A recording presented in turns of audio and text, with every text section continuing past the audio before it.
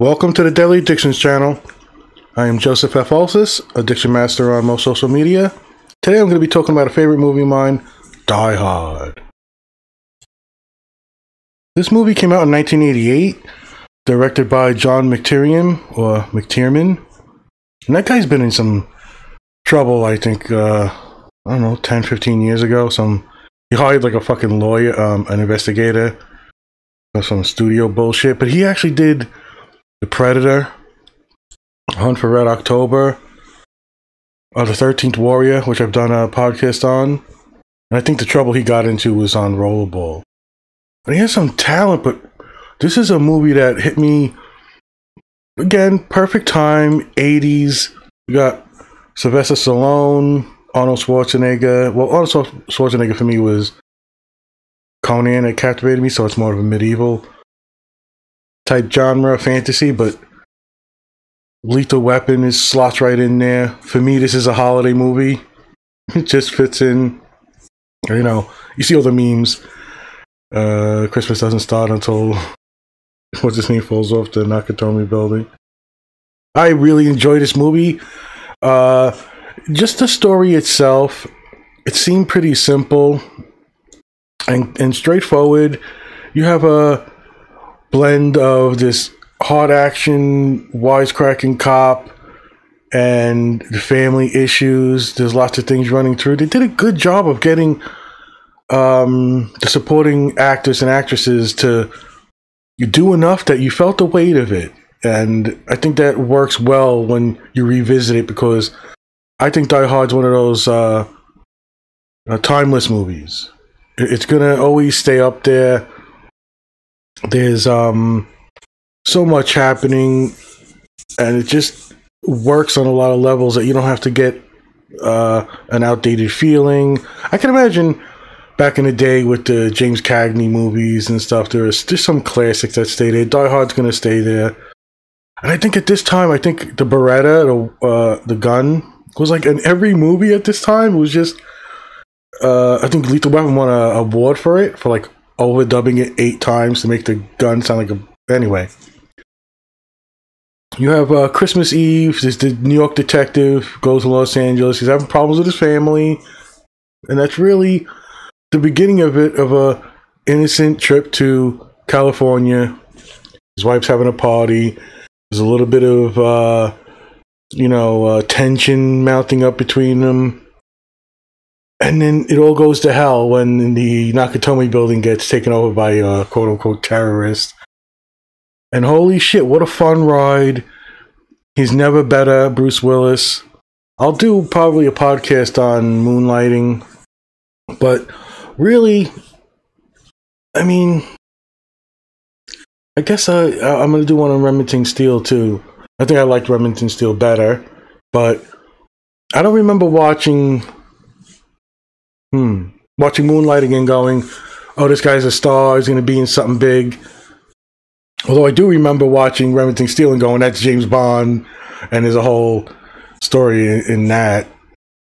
So I didn't really see him as a star, and this really launched him, in my opinion. Although, you know, I'm 17 when it came out. It just, hormones are going crazy. I'm from Brooklyn, New York. It just really fits in what you would expect from a New York cop, and going into the building and just all the wisecracks he does, the way he's written. You get to really appreciate side characters that, I mean, they tried to use them in other movies, but I mean, okay, Die Hard 1 to 3 I really like. As a trilogy, I appreciate the third one for him still feeling like he's John McClane and at a different point in his life. Where the first two are great, they're seamless. The second one might be a little, you can't live up to the first one's hype, but I love it, I have fun. The third one I really liked, and it's just this progression to how he's getting older and things didn't work out with his family, that type thing. But the other ones, what is it, 4 and 5, are just insane. He's like it's just like, doesn't feel like John McClane, and they don't work for me. But here we're talking about the first Die Hard movie. As I said, it came out in 1988. This is a classic in my opinion, something that'll never get tired for me. Always put it on. Like I said, the plot, it says it starts on Christmas Eve. And that's kind of like how it fit in for me and lots of people, I would guess, although there might be debates on that. And like I said, you start to really love the police officer in the movie, the wife, the tension between the reporter. And it's enough to break this nonstop action that's over the top, really impressive at the time. I mean, there's just the things he's doing. One of the scenes, you know, a lot of these things I always say, well, sometimes in the beginning I'll say no spoilers or major plot reveals. That's really for TV shows and things that are current or maybe a new movie. And I don't like to do that. I'd rather one day go do a deeper dive. But he finds himself barefoot, and every time I watch the movie and they shoot the glass and he's in the bathroom taking the glass out of his feet and he's tying his feet up with like rags or something. It's one of those things. It's like when Rambo stitched himself up. Moments like that in movies where they're just taking the evolution of some premises and putting them to the extreme and showing that, you know, he might not make it, and it was a real heartfelt. He's talking to the guy in the microphone. I mean the CB, I think it was, the police officer, and there's this tension between the FBI, and they make you really love the character, the side characters. You're rooting for him to go out in the sunset with his wife, so to speak, and you got these bunch of maniacs, and the way he's dealing with them is another aspect of the movie that I love. You know, maybe they'll put a little bit of emphasis on, you know, he's the protagonist and you're figuring things out, but you have this takeover and he's trying to mark down how many of them there are, and he starts antagonizing them, getting into verbal arguments with them in a sense as he's trying to piece together what's going on, and he's trying to tell the police and the FBI are fucking it up, and you find out that the lead terrorist, Hans, is counting on the FBI, and it's like a little twist. Just pulse-pounding action, great humor, enough heartfelt moments, a really good supporting cast that draws you into this guy who just wanted to go visit his wife because they're having troubles. She moved. He finds out that she's using her maiden name, or she's not using her married name, and that's like a little tension right off the bat. But he doesn't get time to relax. He just tries to... Oh yeah, one of the things was jet lag or something. Crunch your toes into little fists in a carpet. So he's doing that when gunshots go off, and that's it. The movie takes off, and I'm amazed. I think I told the story maybe with Lethal Weapon that it's one of those movies, and I guess because you're 17, you weren't inundated with trailers and could pick up your phone and see something and go look to see what people are talking about.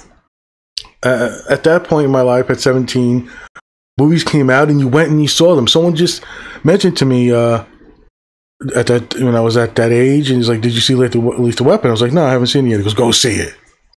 I went to see it. I was blown away. Like, I didn't know, it wasn't a buzz. There wasn't a community to go on and see what the temperature is and what's the feeling like in the community. All their leaks, and I mean, there's nothing back then.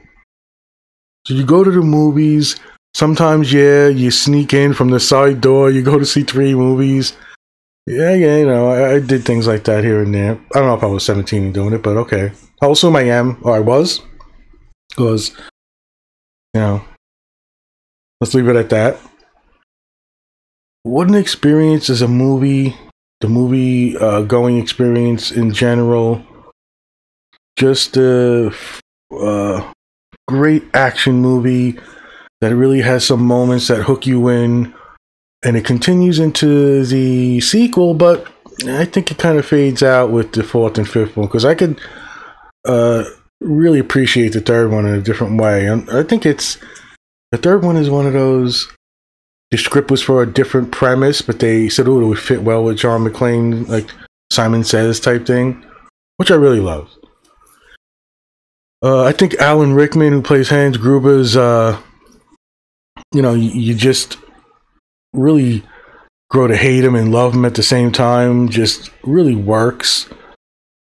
Even they got like a limo guy who just drives in the beginning, but he's trapped in the garage, and they even give him a little part in it. And you got the antagonizing police officer, and oh no, that's just actually that's more of the second one, but this tension between Powell, who's really trying to help him and understands what's going on. He's realizing that there's a cop in this building. As he goes to investigate, they shoot up his car. He's buying Twinkies, and that's his thing in the movie. And as McClane is isolated and he finds a CB, the first person he talks to is Powell, who was sent to investigate. He's like, get everybody down here.